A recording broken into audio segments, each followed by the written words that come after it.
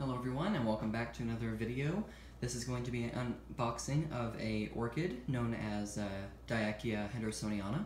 I purchased this from eBay from a guy who was selling it for like really cheap price. It was like $14, $12, something like that. I'm like, I have to have this species.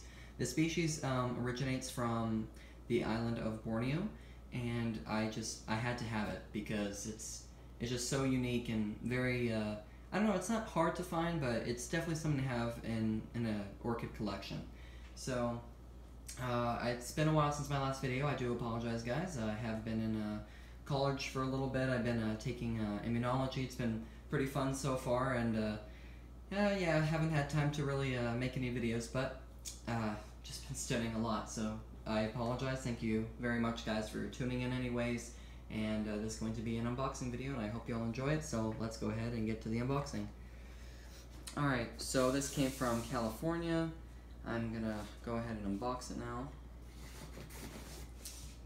I hope it came in good condition, because most of the time, especially out here, these plants don't do so well, so I'm hoping that the shipping was good to it.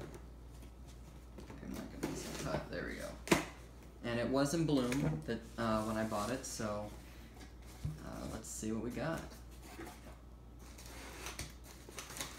And gently start removing this material, and I'll just do it this way so you guys can see.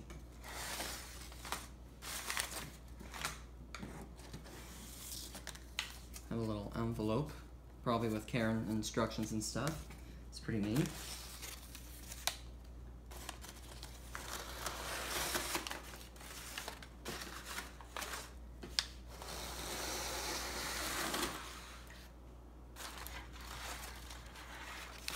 Okay, we got a little hanging basket. Really cool. Alright, this must be the plant right here. So let's go ahead and open that up and see what we got. Alright.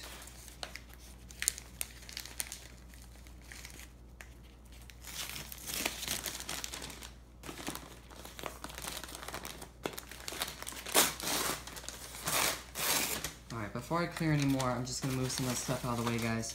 I want to make sure you guys can see all of it.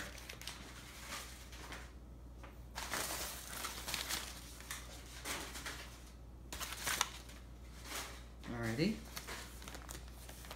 Oh god. This is always the hardest part for me with opening up packages, is seeing how it came.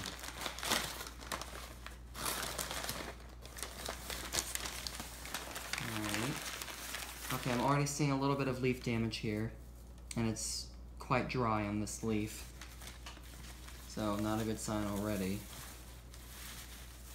Okay.